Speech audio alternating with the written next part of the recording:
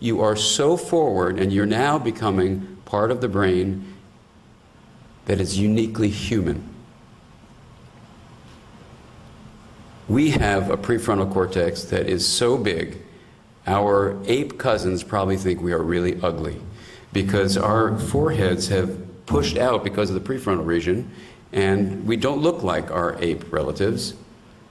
But it's this prefrontal cortex that you could call the cortex humanitas.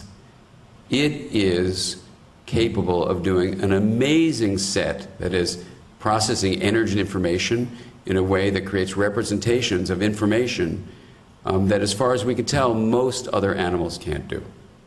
For example, telling stories, sitting together and having a meeting like this, obviously inventing stuff where you can project things all over the planet, you know, and look at little dots flying up and see where the globe is and, you know, where Google is, you know, being used by people in different languages. I mean, you know, as far as we know, you know, rats don't do that and even apes don't do that. Other animals are great, but we do some pretty wild things, you know.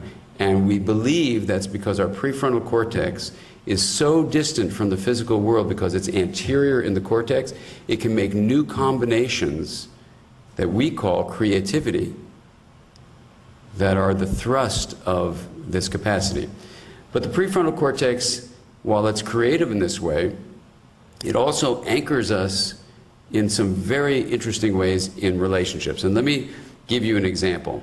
The first thing to say is, like any part of the brain, there are many parts. So here we're talking about the prefrontal area, which is represented from your last knuckles to your fingernails. The side part, the dorsolateral prefrontal cortex, just the side area, is very important for when you put something in the front of your mind. So if you have a computer program, for example, and you want someone to remember something and then you change screens and they're going on to something else, you want to know, how is this, what's called the chalkboard of the mind, holding on to that piece of data? And it used to be said that we can hold on to 7 plus or minus 2 items. People actually don't believe that anymore. Not because we're changing, but because it's a reinterpretation of the research. That in daily life, it's probably more like 2 or 3 items. So just in terms of what you present on a screen before the screen moves, it's just something to think about, what this dorsolateral is really able to hold in the chalkboard of the mind. But for our purposes, we're going to look now at the middle prefrontal area. And for those of you who like to know names, I'll tell you what I'm including in the middle prefrontal cortex. So if you look up the research, you'll know what the anatomical names are. This includes an area called the anterior cingulate, the orbital frontal, the dorsal and medial aspects of the medial prefrontal.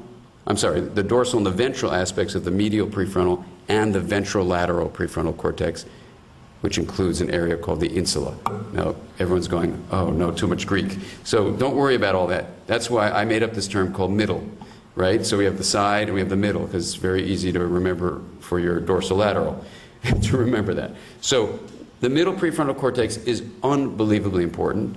And if you're thinking about mental health, as I hope you'll see in a moment, the list I'm about to give you is an unbelievable list that helps describe, not define, but I think describe what you may consider to be a mentally healthy life. So let's look at this list. And here's the clinical case I told you I would tell you about.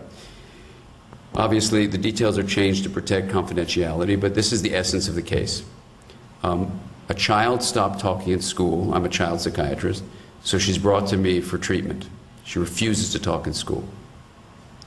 And one day, as we're playing games and stuff in silence, she finds a video recorder. This was before DVDs existed, a video recorder, and she gets very excited. So she brings in a video the next session, and on the video is this beautiful depiction that her father was taking. It was her father's birthday, of her mother and herself playing together and dancing around and really hugging each other and looking each other in the eye in something that's called attuned communication, where two people, two individuals, become a we. Absolutely exquisite. But what I came to realize when she then said, "That's the way my mother used to be," for the first time she spoke in the office, was that something had happened to this mom, And when the mom came in, and I had heard the story, but I didn't understand the impact of it, the mom had had a car accident a year earlier. And unfortunately, she was not wearing a seatbelt, and there were no airbags. It was an old car. And the steering wheel hit her in the forehead, right in the area where this middle prefrontal area is. And she had severe damage, was in a coma for a while, had brain surgery, had plastic surgery. She actually looked pretty good. But she behaved totally differently than the woman in the video, who was attuned, who was present, who seemed able to be flexible. Now this mom had severe problems in the way she could relate to her children. This girl had other siblings as well. She seemed like a different human being, the husband said.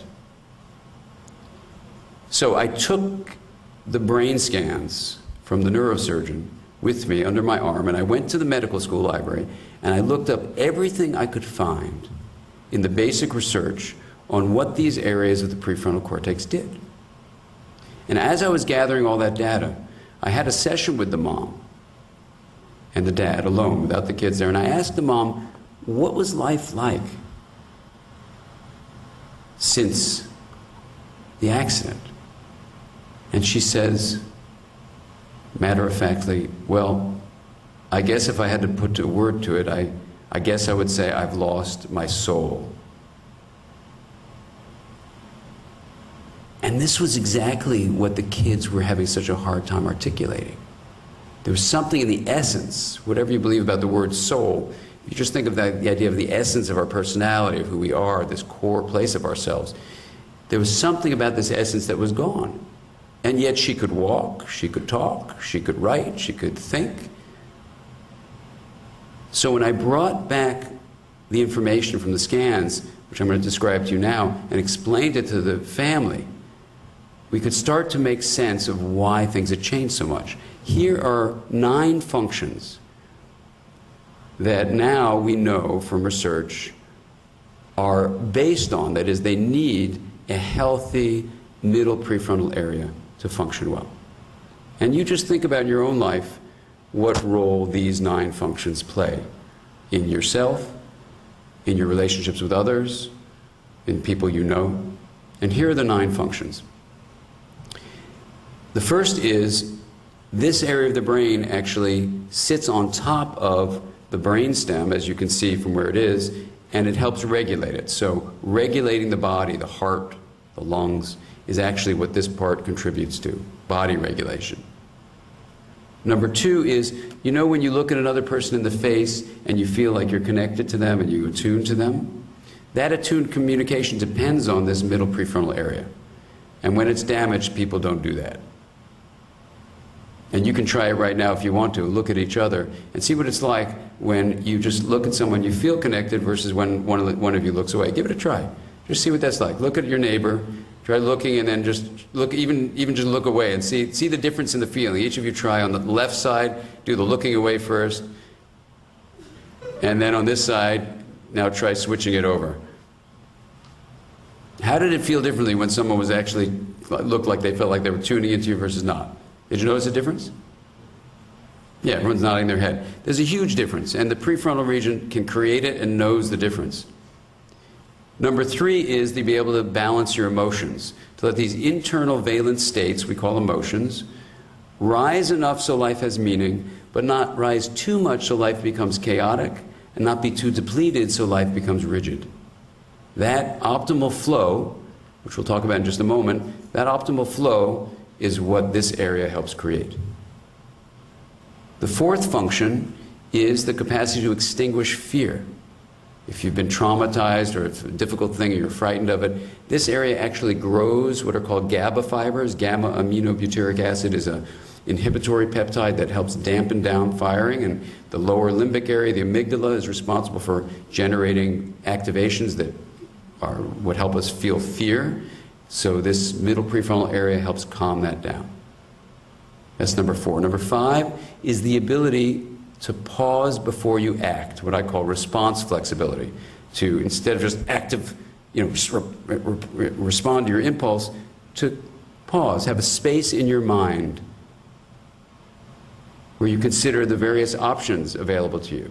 For a kid on a playground, this is absolutely all the difference between being adaptive and flexible with emotional intelligence and social intelligence, or lacking those things. That ability to pause before you act is everything. And if you could just teach kids that, you'd be making a huge difference in public schools. That's number 5. Number 6 is something called insight, which scientifically means something called autonoetic consciousness, which is self-knowing awareness. And in the brain, what we think that does is there are representations of the past that are connected with representations of the present and anticipated future. So you have this thing called mental time travel. The next one is the capacity for empathy. Different from attunement, empathy is the ability to tune into someone else and to create maps of them in your mind. I wonder what that person's